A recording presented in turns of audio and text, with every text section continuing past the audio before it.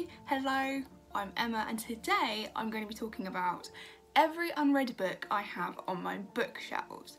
I used to be a very good book purchaser. I would buy one book or I would borrow one book from the library and I would read it, and that would be the only book I had for about a month or two.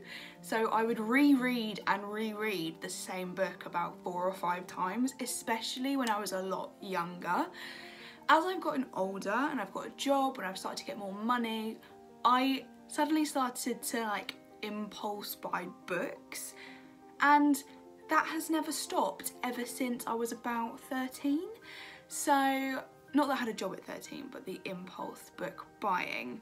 So I thought today it would be quite fun to just talk you through the books right below me that I still have yet to get round to on my shelves, and there is a lot. So without much further ado, let's get to it. So the first one that I have with me is Jude the Obscure by Thomas Hardy. The reason why is because I had a freak out around 14 when I decided that English was my thing. I'm going to go study that at university, I'm going to take it at college. I just knew that English was going to be my thing. But I was also aware that I was reading books that I really was interested in, books that pleased me. So as a 14-year-old girl, there were books with a dreamy bad boy in it and quite cringy love triangles. Not the type of books that people are critically reviewing in university or people are actually studying in schools. So I purchased a couple of classics from a charity shop, read one of them, which was Wuthering Heights by Emily Bronte, hated it, and suddenly all the other classics I bought with them I've yet to ever pick up. I also, another reason for not reading Jude the Obscure in particular, because I have since read Tess of the D'Urbervilles by Thomas Hardy, is because my English teacher at the time said I would want to DNF it straight away. This is not one of Thomas Hardy's more pleasurable reads. This apparently is quite dark, gothic and miserable. So this is unread on my bookshelf. Who knows if it's ever gonna get read, but for the moment that is that. The next book I have on hold is The Double Comfort Safari Club by Alexander McCall Smith. The reason why I'm looking so much at the cover is because I don't think I have even glanced at this book twice. I did not buy this, my mum did. My mum was born in Zimbabwe and she's always had this real deep connection to Africa. She reads quite a lot of books that have an African theme, and this is one of them. And I had a mission when I was younger that I was going to read every book in this household, and that is why this one is still around. The likelihood I'm going to read it is so slim. I should probably hand this to a charity shop, so someone else who also enjoys that African baseline within all of their fiction can pick it up and enjoy it instead, because I do not see myself picking this up unless it is the last book in my house. So the next book, which sits on my shelf for unread, is The Plantagenets by Dan Jones. Now this has a dog ear in it because I have read the whole introduction, but this was given to me by my great uncle? I don't think he's my uncle, he's my mum's uncle, and he basically said, because I was interested in history and there was a time where I was going to study English and history as a combined degree at university, and that was my dream, but I've moved just to English because I realised the whole looking at sources and I don't know, there's some aspect of history that I didn't enjoy with pretty much all aspects of English I did. So I just thought there's probably going to be moments where I'm just going to absolutely hate the history section of my degree. So let me just scrap that completely. But before I came to that decision, my great uncle gave me this book. He said that it was a fantastic read and that I should really enjoy it if I'm into history and if I'm watching historical TV shows, that this is probably a really good read. It is huge, really in depth, and because of the size I've been too scared to ever pick it up, because I knew if I started reading this I wouldn't be finishing it for about 2 years. So the next book I have is a really cute edition of Frankenstein by Mary Shelley. I got this because I studied at A-level English language and literature as a combined course. I never did English lit on its own, I never did English language on its own, and I know so many English lit students that read Frankenstein, whereas English language and literature is like a combined course only read modern texts, so we didn't have to battle with the context of Frankenstein.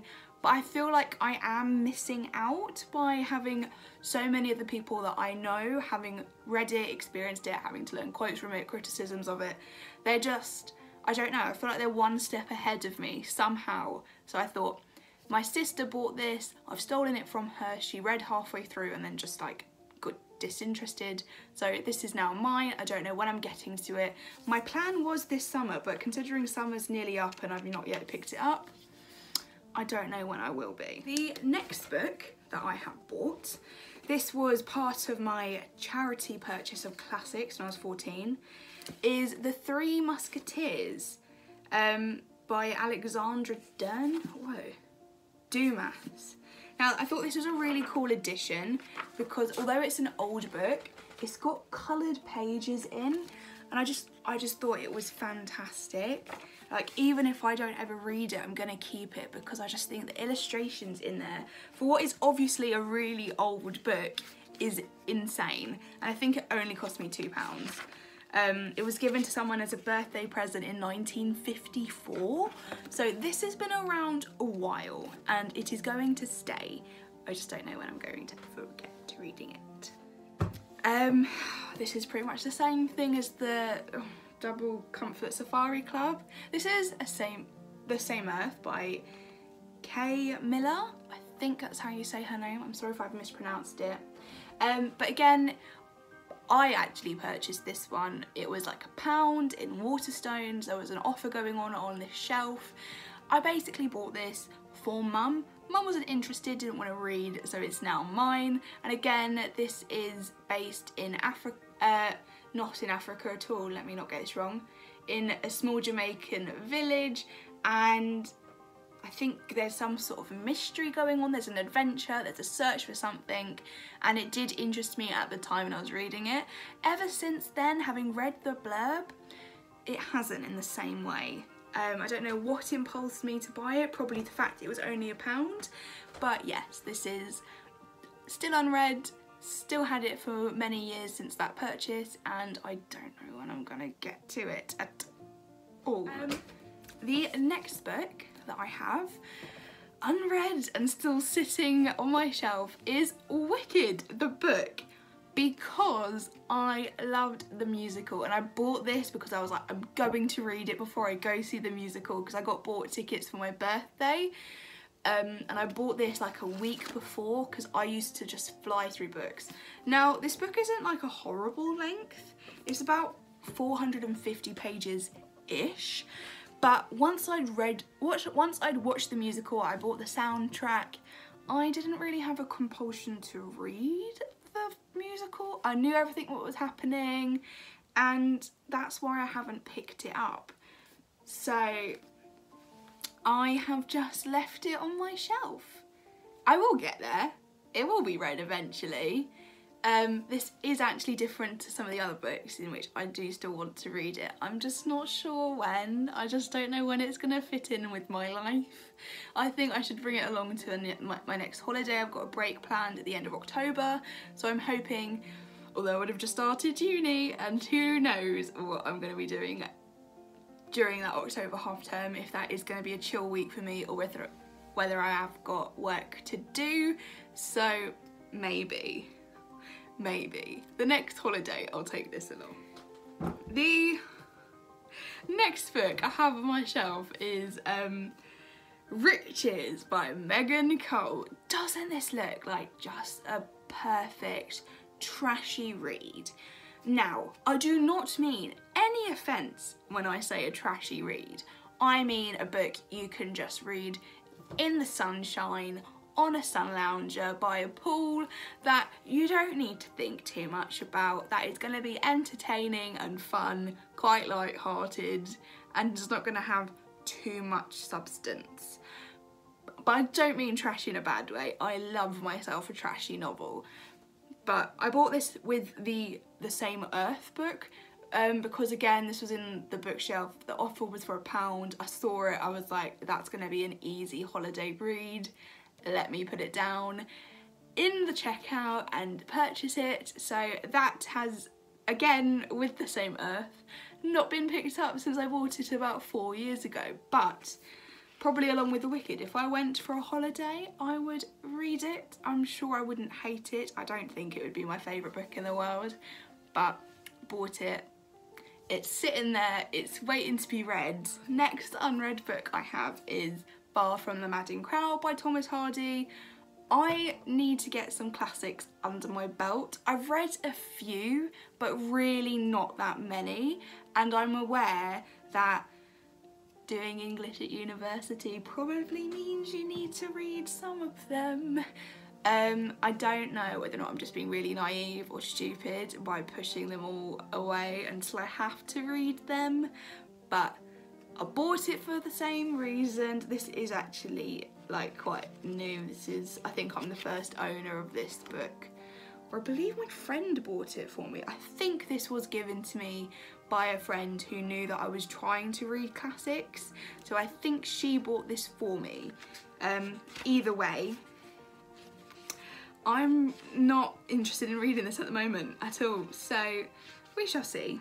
We shall see. I know there was a film and a TV show done of this book, so maybe if I find a rainy day and I watch them, I might become inspired to pick up the book, or I might be forced to by a class or seminar, but who knows. The last book I have on my first pile of unread books is not really a book at all. It is a collection of poetry. This is The Bees by Carol Ann Duffy. I thought this would actually extend my A-level studies, because the poet that we studied for A-level English, Literature and Language as a combined course at my college was Carol Ann Duffy. I think there was about 4 poets we could choose from, and I got into the poems quite a lot. I quite liked taking them apart and trying to analyse them and like figure out their deeper meanings. Not that they always have to have them, but I just really enjoyed that aspect of my course. So I thought purchasing another copy of her poetry would, you know, give me an idea of her writing style. I bought this second-hand on Amazon, so it is filled with like someone else's notes, which I guess could be quite distracting, but I thought that could be quite helpful as well if I'm going through this on my own and not necessarily as part of a class or with anyone else to really study it with me. Never got around to doing it because A-levels actually bit me in my buttocks, but there we go. That's that. I then have this book, which is slightly different to all the other books on my shelf in the fact that I have half read this one. This is my copy that I got from a charity shop of Great Expectations by Charles Dickens. Oh, I think this book is such a bore. I literally did not enjoy it at all. I got to chapter 22 and I just DNF'd it. I got so incredibly bored by the book. I did not enjoy it whatsoever. I didn't understand half of the plot, I didn't understand half of the language, and I feel essentially like a failure for like not ever finishing it, but I am determined one day to pick it up and to finish reading it. I feel like it should be finished if I've started it and I dedicated so long to trying to get through it. It's just about when and where, why. I just don't know about it, but I've kept it just in case I do finally pick it up in the future. I also have on my not read is Know Your Road Signs by like AA. I do need to learn to drive. I think it is a life skill and I do understand many reasons behind people wanting to do it. I used to argue quite a lot that I wouldn't learn to drive from an environmental perspective, which would be like I would use public transport where I could, or I'd walk if I can't because I can't ride a bike. But my mum didn't necessarily hint, she pretty much forced the idea upon me by buying me this and then like a theory book for my birthday when I turned 16, so I could be ready for when I could take it when I was 17. Come 18, I still haven't picked up the road sign book, have picked up the theory book only just last week, so who knows, maybe you will see me driving around on the streets, maybe you won't. We'll see how committed I am to actually learning it. I also bought Othello by William Shakespeare. The reason why, again, being that I feel like I'm missing out on some of the analysis and skills attached to if I did English literature as its own separate A-level. So, because I knew the people at my college were doing Othello, I think they did A Streetcar Named Desire, Frankenstein, and then Never Let Go, I believe, and then some poetry alongside it. But I picked up because I'm like, if I read it, and if I like read some like annotations other people have done, or I watch videos on it, then I can understand. And then when I get into that classroom or that like seminar, I guess, for uni, and everyone's going, oh my god, that's like Othello, or like, oh, when I studied Othello, I can be like, aha, I know what you mean. Aha, yeah, I get that. Yeah, I understand, instead of me sitting there in the classroom going, I did not study that and I feel really thick for not knowing. So yeah, that's why I got that. Again, time is running out for me to be doing all of these things in preparation for uni, but there we go. I also have 1984 by George Orwell. I bought this because my English course were doing The Handmaid's Tale, and obviously that's a dystopia. She wrote the book, I think, in 1984, and she was interested and inspired by George Orwell's book in particular, along with a couple of others. So I thought by reading it again I would enhance my English A-level experience. Never got round to it. See, these are all really good intentions, I just never did them. And I am actually interested in picking this up. I don't think this is going to be an unread book for all too long, but it's just a matter of when and where and how I get to reading it. But that is that, and it is on my shelf of unread books. We are coming down to the last four. So, in fourth is Sense and Sensibility by Jane Austen. Now, Jane Austen comes from my hometown, and she, I think, has a nicer writing style than some of the other classical authors, in the sense that I feel like I won't struggle with it too much. I've watched, which I know is different to reading, but I've watched the Pride and Prejudice adaptation by the BBC, like the TV show version, and I loved it. But because I watched that, I don't feel compelled to read Pride and Prejudice. And I got bought this again by a friend of mine who knew I was going to start reading classics when I was 14. 4 years later, still haven't done it. But this is there, and I feel like, should I have to pick up a classic, this is probably going to be one of the first ones I go to. I have, and I really shouldn't have, this should definitely be in a charity shop because I'm never going to read it. This is Blossom Street Brides by Debbie Macomber.